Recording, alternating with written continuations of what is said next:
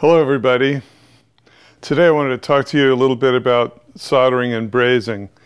First we'll start by saying that the difference between soldering and brazing apparently is only about the difference in the melting point of the solder or brazed material. So if the melting point is lower than 800 degrees Fahrenheit, then it's soldering, and if it's above 800 or 850 degrees, depending on who you talk to, it's called brazing. In each case, there's a material that's added to bond the pieces together that's different than the material that you're joining, okay? So, and I know everybody seems to be able to solder electronic guitar parts and all of that stuff with no problem, and that's soldering, and that's pretty strong stuff. But if we add silver to the solder, we get superior strength. And this is from my soldering and brazing drawer. But first, let me show you what I found this morning at Ace Hardware in my town. These are two lead-free solders, and it's important, I think, to always use material that is cadmium-free and lead-free. Those are bad things. You don't want them near you, and there's no reason to use them anymore because we have better ways of doing it.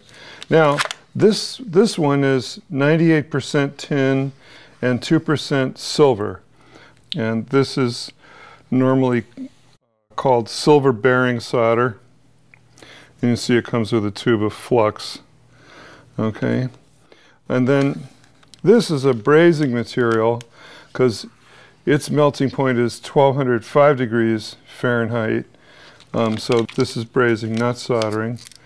And lo and behold, it even says so on the flux. They can keep it together. Silver brazed flux with this silver. And this is very high, 56% silver. And this package, this little package, costs $37 and this costs $10. So that's the difference of the cost of silver mostly. All right, well, we'll try this out, but first let's go over what I found in my soldering drawer. Here's so-called easy solder.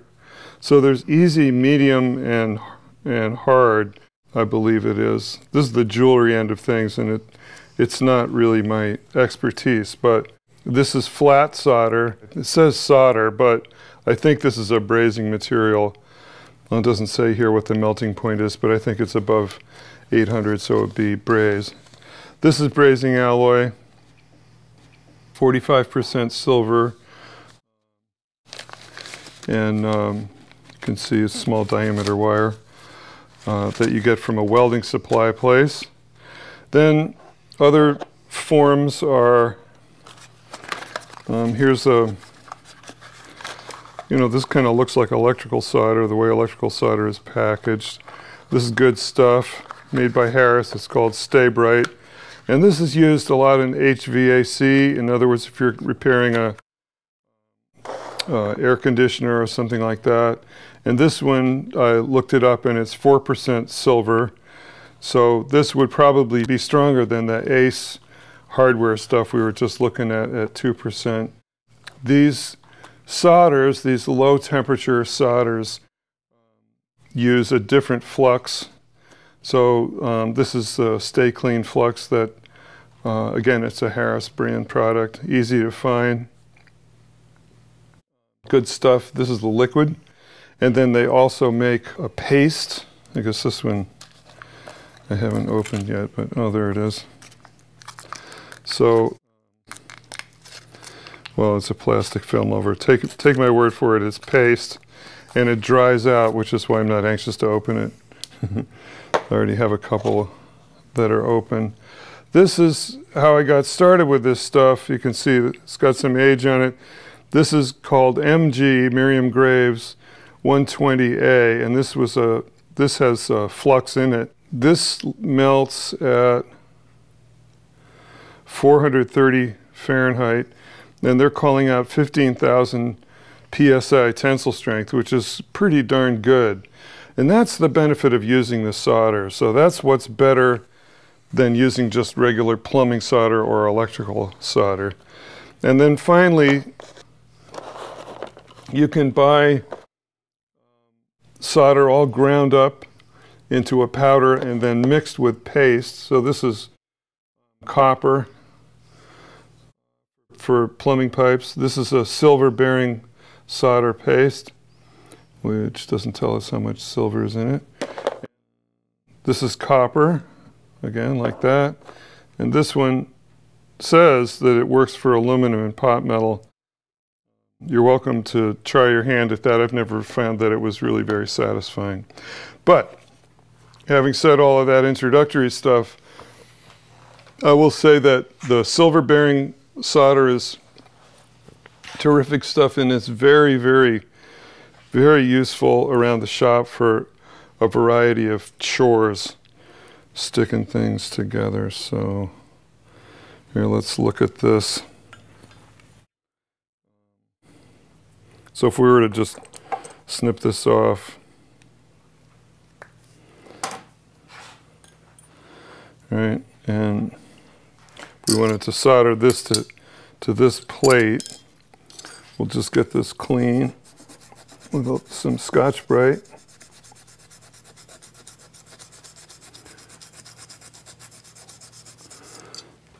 Okay, and we'll use the flux they gave us. See how that works.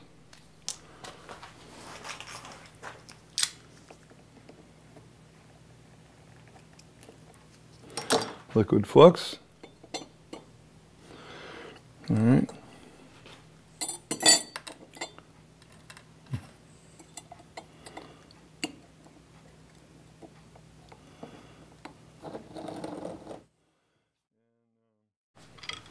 We'll heat this from underneath so we don't push the flux away. Let's see how this works.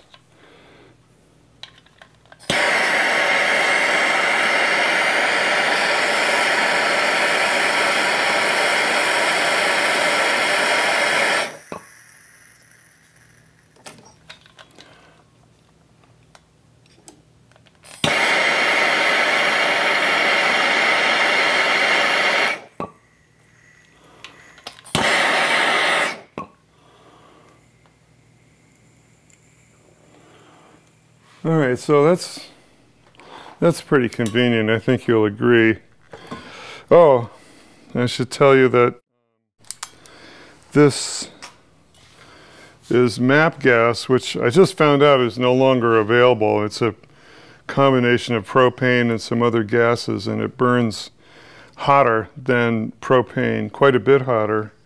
And you can still get something like this, although I wasn't able to find it in my hardware store this morning. But it's called premium propane now instead of MAPP. It's kind of too bad. I've been able to buy this for many years, and it's good stuff. But I guess the whatever it is they replaced it with is also working well.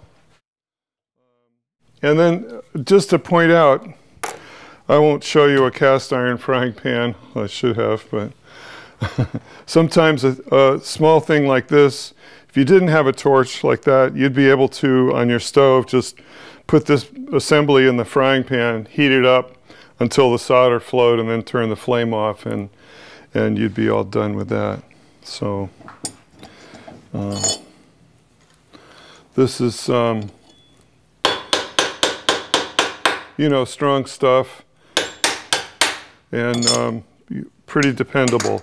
For most things around the shop, that would be plenty of strength. Let me show you a few of the ways that I've used it here on my work.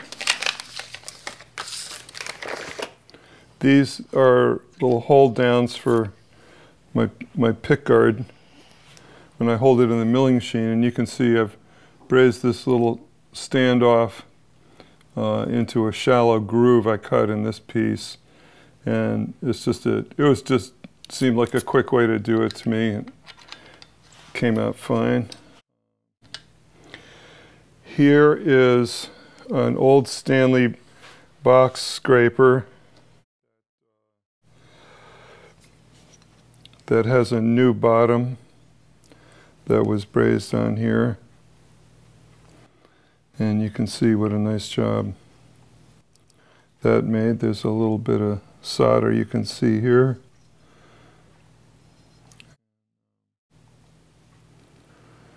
But really, really a nice job.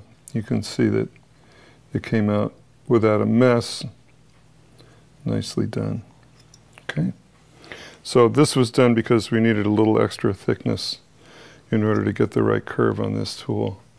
And here's two other examples of a small tool that put an extra piece on, recut the slot for the blade so that I could get a nice small throat opening, and this is something that we'll demonstrate very soon here. But just going on to other examples, there's a cast iron Spokeshave with a piece of brass soldered in there, again to close up the otherwise gigantic throat opening that was in this tool. And as we know, the throat opening is an important feature, important dimension on a cutting tool like a plane or a Spokeshave. This is a shop-made plane that I designed and made. A little bit of a long story, but I'm showing it to you here because I brazed these two pieces of stainless tubing to the brass body of the plane in order to accept the handle, and I made a couple of different handles that go on these two posts. So that's a nice way to hold this on. In other words, you don't have to drill holes and thread things and put in screws and whatnot. The solder or brazing material does a quick job of holding things together. You know, looks pretty good as well if you do it right. And then here's an example of brazing. The silver bearing solder wouldn't be strong enough to hold this carbide insert onto this tool for the purpose that we applied it to. And this this tool appears in our early movie where we create a spherical concave surface on the lathe. But anyway, that's a solid carbide insert cutter that we brazed onto this chunk of stainless to take that cut. And let's see, last but not least is a tailpiece. This is a tailpiece that I made for my work, and it's made of Mokume-Gane, which is a decorative Japanese technique. And the way you exploit it is to machine or carve the surface of the metal. The metal is made up of many layers, and then when you forge the metal flat so as to remove the cuts that you've made in it, those layers present on the surface and make these interesting patterns, and you can create whatever pattern you want if you can anticipate how things will work as you manipulate that stack of material. Anyway, there's two pieces here. This is one piece and another, and they're joined with the low temperature silver bearing solder in these two joints here and here. Often when you're doing these soldering jobs or brazing jobs, one of the big problems is keeping things from sliding around. Of course, you saw me use my pocket knife to keep this tube from falling off the work when we were soldering it just a minute ago. And that worked. But sometimes you can use a thing like this to clamp Now this is something that I came up with years ago when I was trying to clamp things that were not cooperating.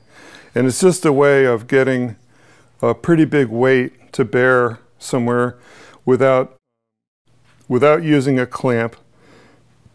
And sometimes it's just really what you want to hold things together in position so that they'll hold still while you're applying the solder and the heat. And things get slippery. So I encourage you, if you're interested in this stuff, to look up jewelry makers, and they know a lot more about this than I do. There's all kinds of tricks with this. One really good trick is to take a piece of solder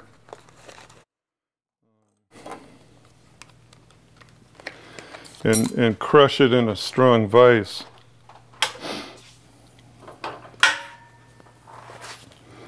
Or you can hit it with a hammer too. But the nice thing about this is that now you have a thin piece of solder that you can snip up and put it right where you want it. So sometimes it's more fun and it'll stay in place better than a round wire. So that's one thing you can do.